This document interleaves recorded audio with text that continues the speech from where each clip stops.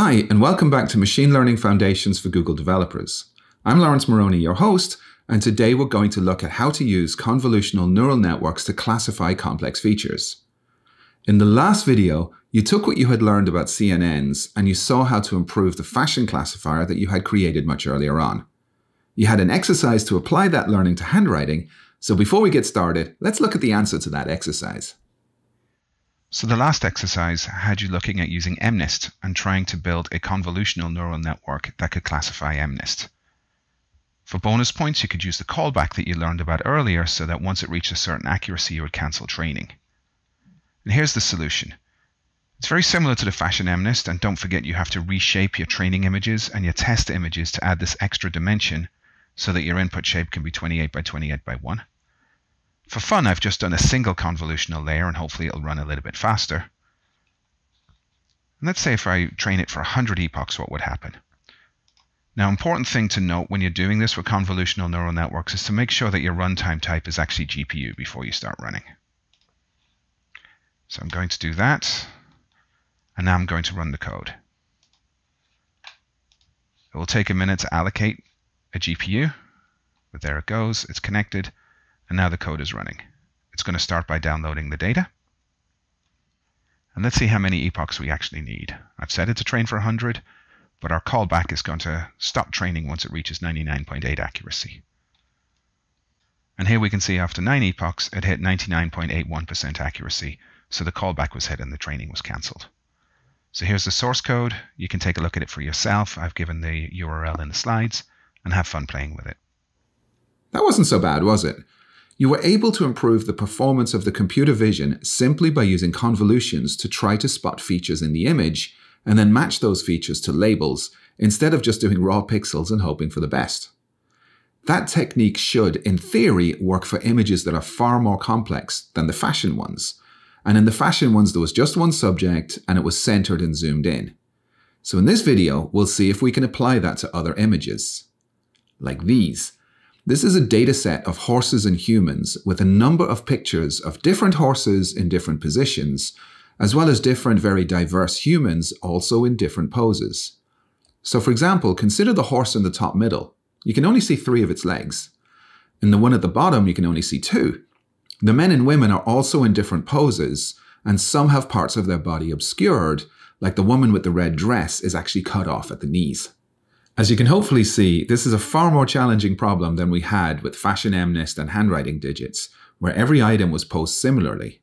The first thing that we need to do before we start coding our network is to have an easy way to label these images, where we can tell the computer which ones are horses and which ones are humans. One way to do this that TensorFlow supports to make your life easier is to use subdirectories. So if I have a master directory of images and I then subdivide that into training and validation images, and the training directory contains subdirectories called horses and humans, each containing the appropriate images, with horses in the horses directory and humans in the humans directory. And similarly, if I have a validation directory containing horses and humans in subfolders, I now have a fully labeled set of images for training and testing. With TensorFlow, I can pass these directories to something called a generator, and it will auto-label the images based on the directory name. This labeling is achieved using an image data generator in the Keras libraries. You import it like this. You can then use this to do some transforms on the image, such as normalizing them. Now this is a very simple normalization where I just divide each channel by 255. There's better ways of doing that, but I'll keep it simple for now. You then create a generator for the images by flowing them out of the directory by calling the flowFromDirectory method. You specify the directory that contains the label subdirectories. So for example, in this case, we're training. So this will be the training directory that contains the horses and humans subdirectories. It's a common area to use one of those instead. Make sure to use the parent directory. You need to specify the size of the images that the generator will provide to the model a little later. Remember, when we did the fashion images, they were all 28 by 28. When using real-world images, you aren't guaranteed to have them all the same size. So thus, when flowing them from the directory, as well as rescaling, it's a good idea to resize them too. You can specify the batch size for training. So for example, in this case, they'll be taking from the directory 128 at a time in order to be fed into the neural network. And finally, there's the class mode. Keep an eye on this as it's an easy source of bugs. If you only have 2 classes like we do here, keep this as binary. If you have more classes, it should be categorical. For your validation dataset, you do exactly the same, except that you create a validation generator and point it at the validation directory. These 2 generators now provide the images that your model can use for training and validation. So now it's time to define your model architecture that can use these, and later we'll see how you can use them when you're fitting your images to your labels. Here's the code for a simple CNN that can classify the horses and humans images. Now this should look a little familiar by now. First is a few stacked convolutional layers, where every convolutional layer is followed by a max pooling one, as we saw in the last video. The number of convolutions in each layer is purely arbitrary. You can experiment to get the best results. I've done it here by increasing the number of filters as the image size decreases. Remember that the pooling layers quarter the size of your image, so with the smaller images, I'm trying more filters, but you're free to experiment. Remember the input shape though, that's super important. Here we're telling the initial layer to expect to be fed data in a 300 by 300 by 3 format. So each image is 300 by 300 pixels, and there are 3 bytes per pixel. This needs to match the size that you specified in the generator a little earlier. Finally is your output layer. The number of neurons should match the number of classes that you have. There is one exception. With a binary classifier like this one, you can get away with only 1 neuron and a sigmoid activation function. And this pushes the value towards 0 for one class and towards 1 for the other class. If we look at our model architecture, we'll see something like this. And the journey of the image through the layers is apparent. It starts 300 by 300, loses a pixel border to become 298 by 298, gets halved in each dimension by the pooling to become 149 by 149, and it loses another pixel border, etc., etc. Overall, this network will need to learn about 40 million parameters. So training, it might take a little while. When you compile your model, you specify a loss function and an optimizer. And in this case, we're going to use a loss function called binary cross entropy. And this is a common one when there's a binary classification. We'll also use an optimizer called RMS prop, which is able to accept parameters for something called the learning rate. Start with 0.001 like this, and you can tweak it as you go. And we'll capture the accuracy metrics while we're training. The learning rate parameter defines how the mathematical functions in the transformer can learn using something called gradient descent.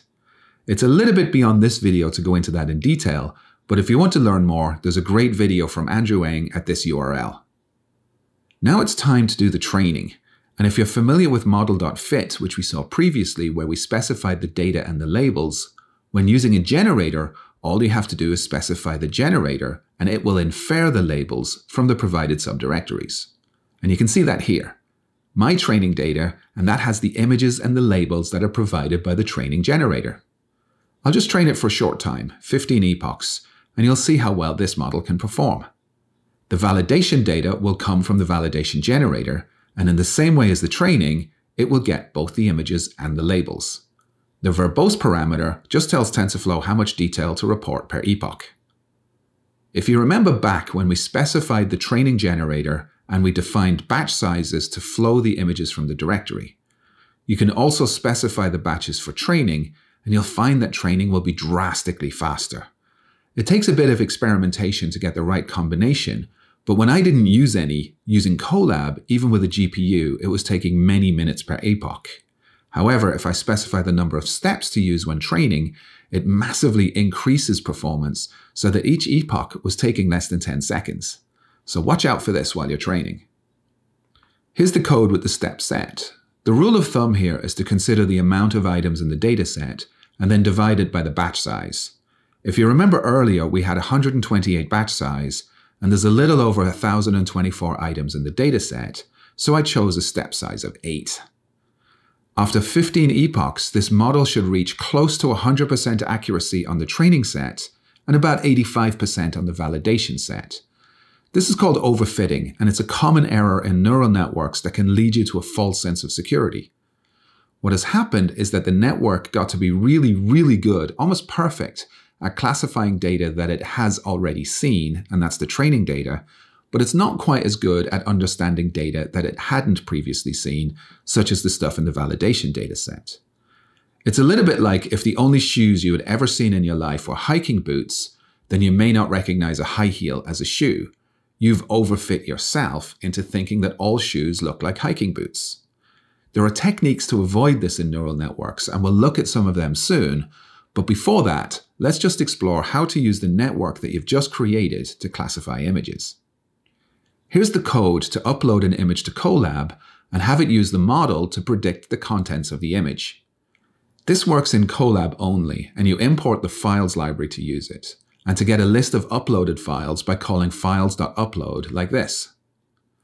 Then, for each file that's uploaded, you have to convert it to be 300 by 300, turn it into an array, and call expandDims to ensure that it's a three-dimensional array, with the third element being the color depth that we saw when we were defining the model. Once you have your image or images in a list, you can then call model.predict to get the results back. If the value is greater than 0.5, it's a human, otherwise it's a horse. Now that we've gone through everything, let's take a look at a hands-on lab where you can build this for yourself. I'll run through it first, and then I'll provide a URL where you can try it out for yourself. Let's start looking at using convolutions with complex images, and in this case we're going to use the horses or humans dataset that we spoke about during the lessons. This download will give you the horses or humans training set, and this one will be the validation set. They're separate zips, so you can download and have a play with them. This following code will then use Python's operating system libraries just to unzip that and put it into our required directories. Here I'm going to specify what the training directory is for horses and humans and what the validation directory is for horses or humans. Taking a look at /tmp horse or human horses, we can actually look at the files. In Colab, it's quite nice. You can look at the file system, and we can see that we have a horse or human directory with horses and humans, and we have a validation horse or human directory with horses and humans. If we list them, we can start seeing some of the files that are in there. So within the training horse directory, we have files like horse 48.7, horse 21.1, etc. And within the training human directory, we have images like human 12.01, human 15.18. We can see the total numbers that we have. So training horse images, there's 500. Training human images, there's 527. And we can plot some of these to take a look at what they look like. And here's a bunch of 8 horses and 8 humans. And I've designed this data set to have humans of various skin colors, hair length, dress, pose, all that type of thing. And you can begin to see some of the diversity of it there, though these two images are very similar. And the similar thing with horses, different colors, different shades of horse, different pose, different backgrounds, that kind of thing. The idea is to try and extract features as much as possible from these, and it's the feature that tells us what makes a horse and what makes a human a human. And now I'm going to take a look at building my model. I'm going to run this code and import TensorFlow. I'll print out the TensorFlow version. We see we're on 2.2 release candidate 3. If you're watching this later, you'll see a later version. I'm going to create my model. I can do a model.summary so we can see our neural network and we can see the journey of the image through the network. I'm going to use RMS_prop, root mean square propagation, as my optimizer and set the learning rate to be 0.001. And now I need to create my generators that are going to flow the images from the directories that we specified earlier on. And we can see that my training generator found 1,027 images belonging to 2 classes, and my validation generator 256 images belonging to 2 classes. So now all we have to do is model fit. I'm just going to run it for 15 epochs just to see what it looks like. So now at the end of 15 epochs, we can see that we actually reached a 100% accuracy on the training set and about 78% accuracy on the validation set. What's happening here is something called overfitting, where the network has become too specialized to be able to spot what's in the training set, and it's not general enough to spot other things. If you notice on the validation set, the loss is actually increasing per epoch, increasing quite sharply, in fact, and as a result, that's a great sign that shows your network is overfitting. In later lessons, we'll talk about techniques to avoid overfitting like this, but this can lead you to a false sense of security that your network is actually 100% accurate, where according to the validation set, it's more like 80% accurate. But let's try it anyway and see what happens. Now, one of the things that's kind of interesting about this data set is that if you notice when you're looking at the images, they're all actually CGI. But because they're CGI images of horses and humans, they still have features that are horses and human features. And as a result, we should be able to try them against real images. So if I run this piece of code, it's going to ask me to choose some files. So I'll pick files, and I have some pictures on my desktop. For example, this one here, from the file name you can tell is a horse. It will upload that, it will classify it, and it actually classifies it correctly as a horse. Another thing that's pretty cool that you can do with this code is you can actually upload multiple images and have them all classified. So I'm going to pick all of these. The first 3 are horses with horse in the name. The next 3 are humans. 2 of them are female and 1 of them is male. And let's take a look at what we get. So here's all the images being uploaded. And now we can see. So horse is a horse, horse is a horse, horse is a horse, which is great. This image, beautiful JPEG, is a horse. So it's miscategorized the human as a horse. And these 2 are correctly categorizing human. So we could take a look at what's in that image, the beautiful 1274. And I got these images from pixabay.com. But this image, for example, ended up being classified as a horse. Now, you and I can see that it clearly isn't a horse, it's a human. But what about the features? What is it about this image that made the network think it was a horse? This is an example of the overfitting that was actually happening. It may be her long hair. It's one of those things that as you're working through your images and as you're working through convolutional neural networks that you'll see if you can fix. But for now, it's done a pretty good job. And give it a try for yourself. Maybe change the model architecture. And later on, you'll learn about something called image augmentation that may be able to help with fixing this. Also, as you work through the lab, you'll see these intermediate representations that you can have a play with, so you can see what the image looked like as it was traveling through the network. It'll pick one at random, and it will show you. Like here's one of a man, and we can see features beginning to be extracted from that. Have fun with it, and I'd love to see what you come up with. Now you can try it for yourself if you like. Pause the video, and then go to this URL. When you're done, come back, and then you can try the exercise. As always, I'll have the answer to the exercise in the next video, so don't forget to hit that subscribe button, and I'll see you soon.